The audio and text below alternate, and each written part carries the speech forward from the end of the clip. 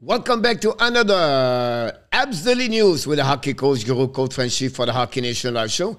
Today, episode number 39, we talk about Kaiden Guhle, Alex DEBRINCAT, Josh Anderson, and much more. Don't go nowhere.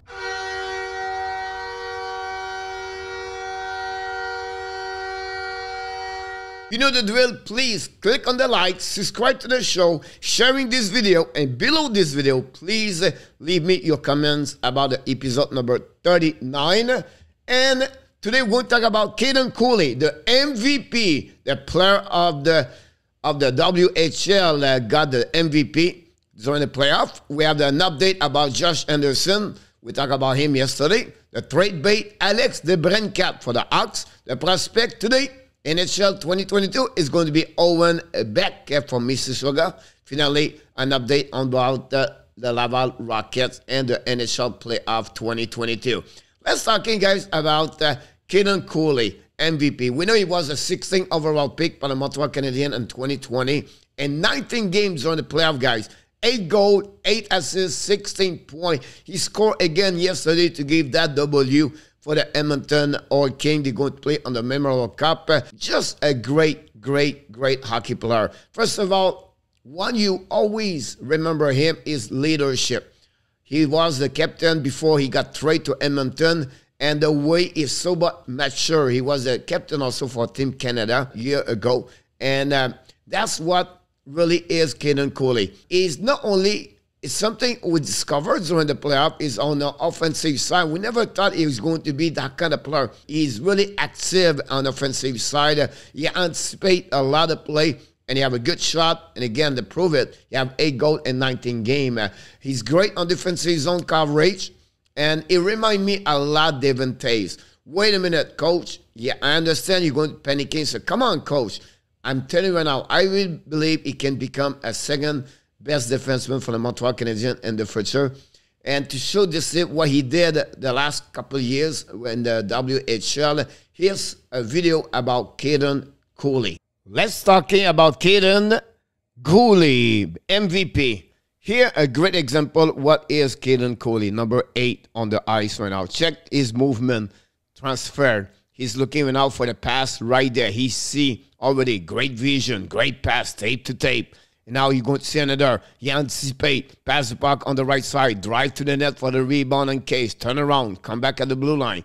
And now he's set up right now for another great shot. If you see the lane in front of him, he find a way to pass the puck and reset. Great anticipation of Guhle.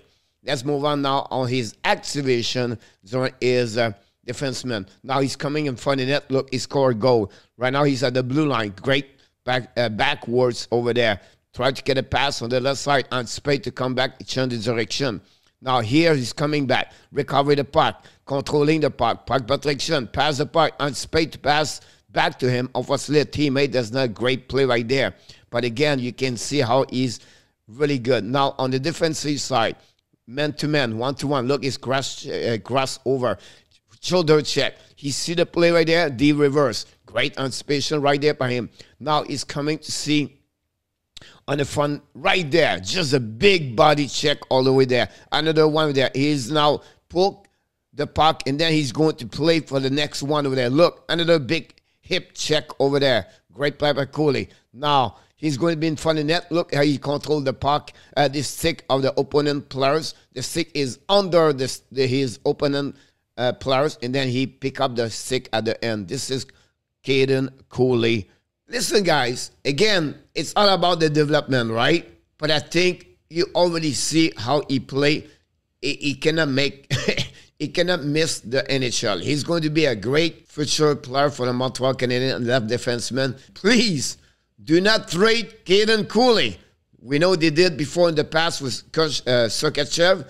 But keep Kaiden Guhle because I really believe he's going to be an amazing, great player with Justin Barron for sure in NHL. Let's move on to the next thing. Yesterday, guys, I talked about the trade bait, Josh Anderson, and I mentioned about what Montreal should do and everything like that. What we heard yesterday also and on the social media, two teams are really looking for him. First, the Islanders. The kid they will maybe looking to trade for Josh Anderson. They are maybe open to give the first overall pick, the 13th in the NHL they have this season in 2022. They talk about possible to trade for Anthony Beauvillier. And finally, the Oilers are possible looking for Josh Anderson.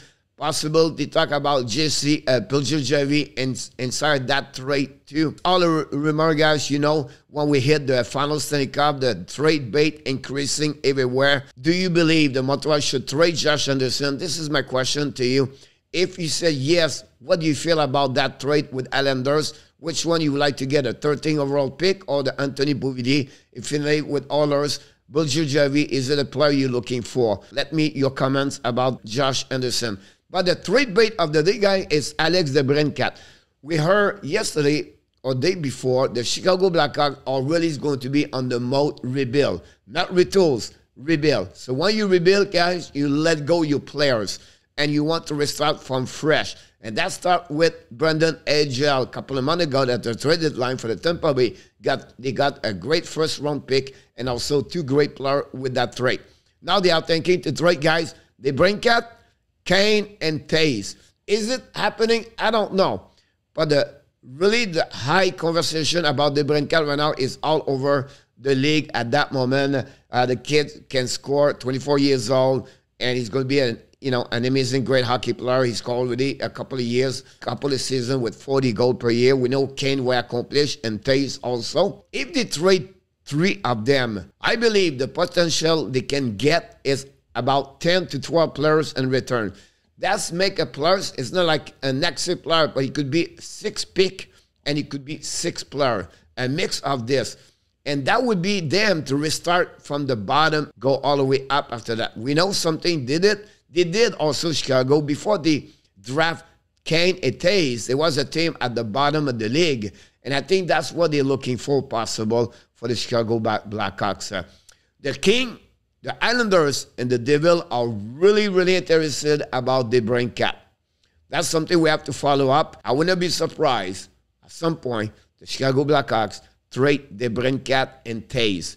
I'm still not sure about Kane, but will be interesting. We know Kane and Taze have 1 more year at $10.5 million per year, and that's their final contract year, and then they become UFA. So it's something we have to follow up. Now, the player of the NHL draft prospect, guys, I'm going to disappear, is today OWEN BECK. I tried to bring, guys, the player maybe Montreal could trade, to get a pick at some point, and they have a draft pick at 33 at the beginning of the 2nd round. So possible BECK could be a player they were looking for. He's a center. Honestly, played with Mississauga this year. He's a 6-foot, shoot on the right. He's 190 pounds.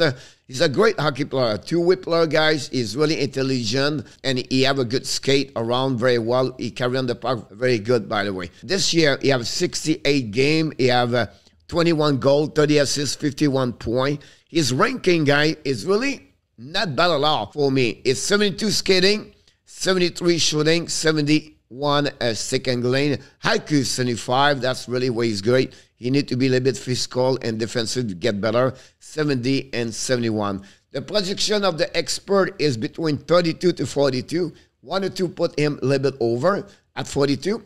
I predict him about 36 to 40. This one is a one mistake here. Is honestly not 6'4", is 6 foot, like I mentioned to you guys. He shot on the right. 68 game, he have 51 point, 21 goal, like playing in the OHL. His strength, guy, is a 2-way player. He's a hockey sense. IQ is unbelievable. Is with his vision. Under construction, guy, is the physicality and, of course, his creativity on offensive side. That's when you need to get better. And skill to develop your skating and your hands for sure. Secondly, is another way you need to get better. From the Atlantic, this is what they think about him. And again, you can read those kind of information. I'm not going to go through this, guys.